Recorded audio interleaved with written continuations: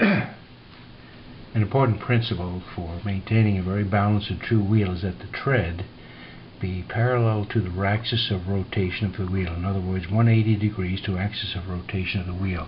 When the tread is not at 180 degrees, the wheel tends to shift slightly and produces areas of friction on the axle wheel bore interface.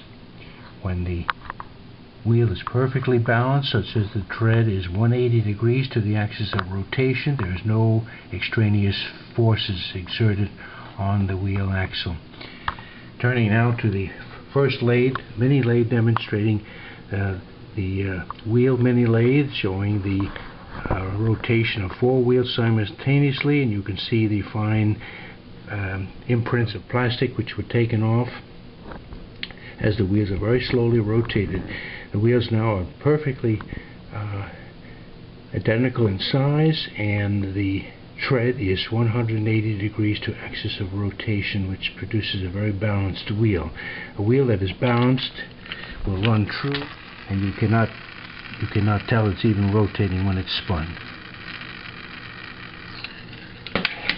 Turning now to the Mini-Lathe, which is a complete workstation, we see the wheels in position to be sanded using standard traditional Boy Scout technique and various grades of sanding with 400, 800, 1500 sandpaper. A small wheel axle has been positioned in the right column, and there's a V groove to which a file is inserted. Turning now, demonstrating a file in position to catch the inner surface of the wheel axle head as the upper platform can be maneuvered to slide sideways to catch the inner surface of the wheel axle, which takes away the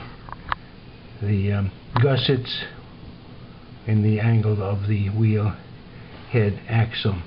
To remove the burrs, we turn to a flat surface, which is a V-shaped piece of aluminum to which the triangular file inserts and fits flat underneath, so that now as we advance the small platform, we now get all of the burrs which are on the shaft surface of the wheel axle.